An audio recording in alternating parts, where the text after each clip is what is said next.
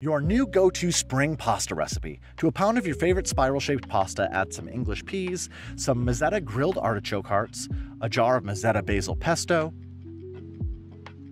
some Mezzetta julienne cut sun-ripened dried tomatoes, extra virgin olive oil, a pinch of red chili flake for a little bit of heat, and of course a generous amount of Parmigiano Reggiano. Toss that all together, add a little bit of pasta water if you need to,